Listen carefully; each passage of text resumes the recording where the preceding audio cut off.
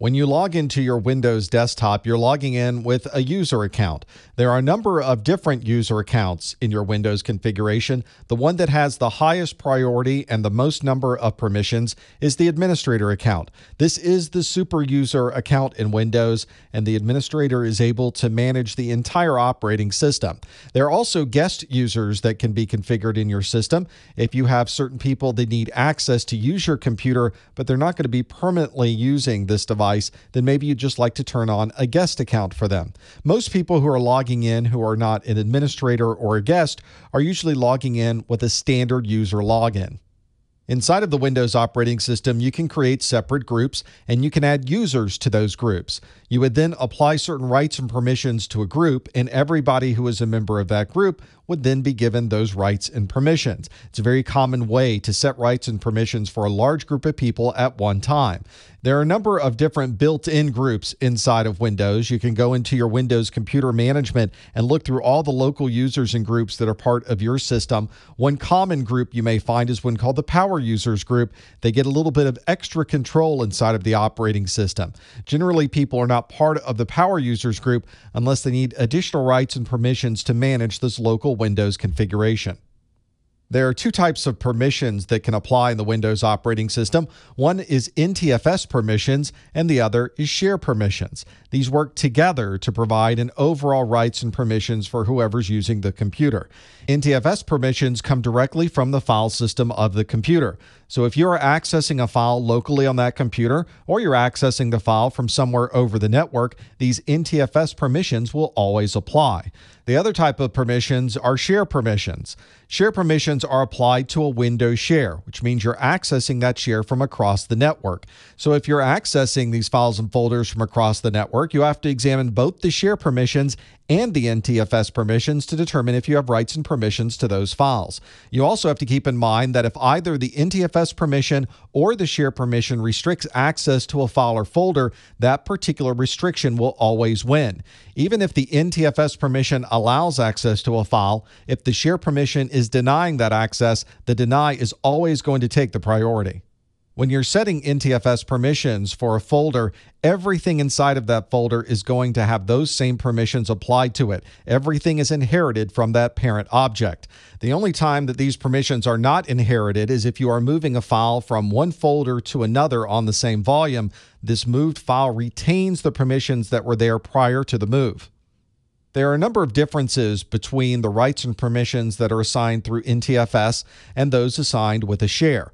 These are a comparison of those two things for exactly the same folder. You can see that the NTFS permissions allow a lot more options for the permissions, whereas the share allows you full control, change, and read, and then you can allow or deny those based on the user and group. When you are specifically bringing up those dialog boxes for NTFS permissions or share permissions, and you're setting some very specific permissions, we call those explicit permissions, which means you're setting the defaults and defining exactly what those permissions might be. For example, if I was setting permissions for music, I would be defining exactly what the permissions are for that particular folder. There's also the concept of inherited permissions. These are propagated from the parent object. So once you set a permission on one folder, those permissions would apply for everything that happens to be inside of that folder. For example, if I set some permissions for a folder, all of the folders underneath that folder will inherit the permissions of the parent object. If you are setting explicit permissions, they will take priority over any permissions that might have been inherited. For example, let's set some explicit permissions for this folder that will restrict access to any of the objects within it. And of course, since I am explicitly setting these permissions, there will be a number of permissions that are inherited from that parent object.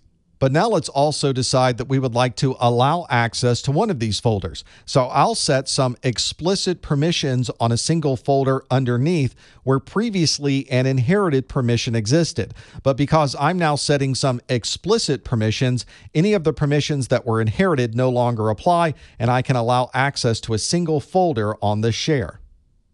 Not only can you define shares on your system and allow people access to those particular shares, there are also a number of shares that have been administratively created by the operating system. These are very often hidden shares. You'll know they're hidden because they have a $ that is right after them, and they're usually created during the installation of the operating system.